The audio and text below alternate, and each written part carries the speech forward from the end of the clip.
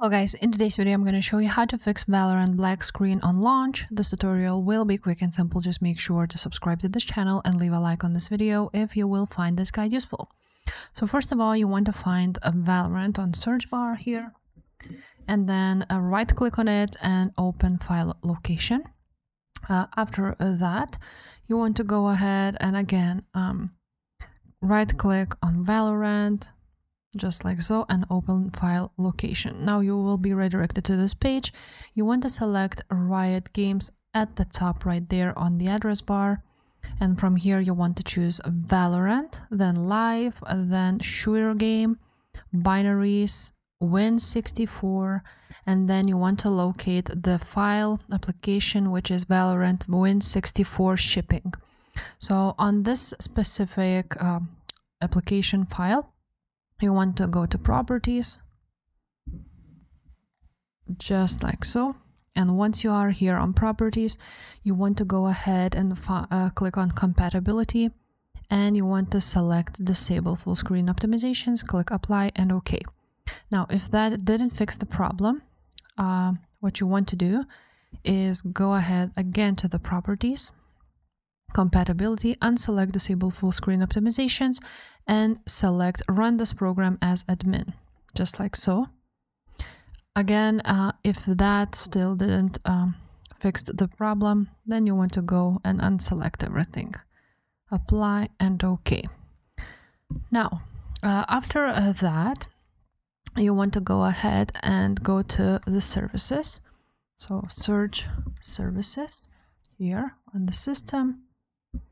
And once you are here, you just click on any of the files and click V, and you want to go ahead and find VGC option.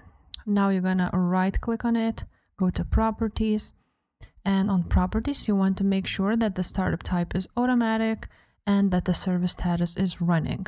If not, then click start, apply and OK. After you've done all of these, make sure to restart your PC and launch Valorant. If the problem is still there, you want to go to system configuration. So I'm just going to write down configuration, just like so, and open it up. Now, once this will pop up, you want to click on services, and then you want to click hide all Microsoft services. And you want to scroll down until you see VGC, and you want to make sure that this is selected. So click apply and OK. Again, you need to restart your PC, and then after that, launch Valorant. So you want to go ahead to Valorant settings, and you want to set the display mode to windowed mode. You can do this by clicking Alt Enter when you launch the game, or if that doesn't work, just press F11. Now, if the problem still persists, you want to go ahead and update your NVIDIA drivers. So you want to go on the search bar and write down NVIDIA app and open it up.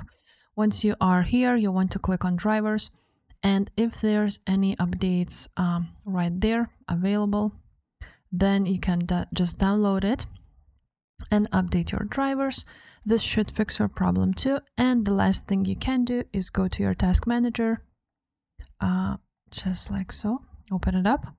After that, go to details, find Riot client services, I believe it's this one, and you want to go ahead, set the priority to high, and that's it. If this video was helpful, make sure to subscribe, and I will see you next time. Bye.